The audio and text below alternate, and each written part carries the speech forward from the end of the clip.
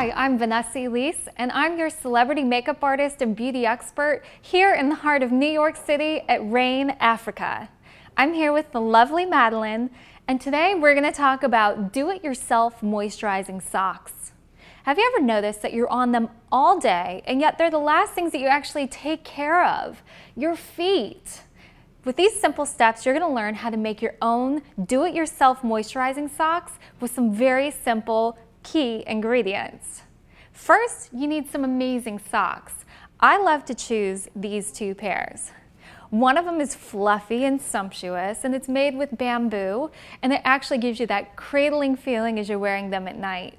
The other one is also made of bamboo, and these are lovely because they separate your toes and also offer you a little bit of constriction at the top, which helps to increase blood flow to your feet, what we need. So let's go ahead and make the moisturizing concoction that's really going to stimulate those soles.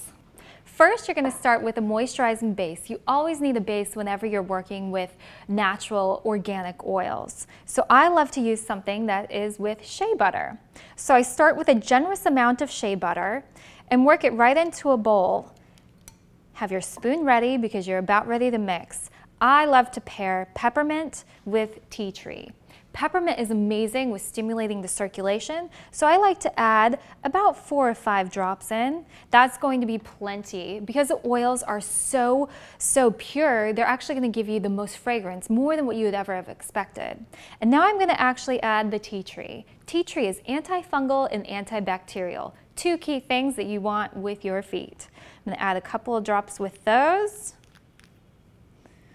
And we're going to mix it together. Make sure you really mix this together. So make sure you apply a generous amount to your feet. And for Madeline, we've already applied it, and she's enjoying the remedies that are happening on her little soles. Some people say the eyes are the window to the soul, and that is so true. I believe the feet are the window to your health.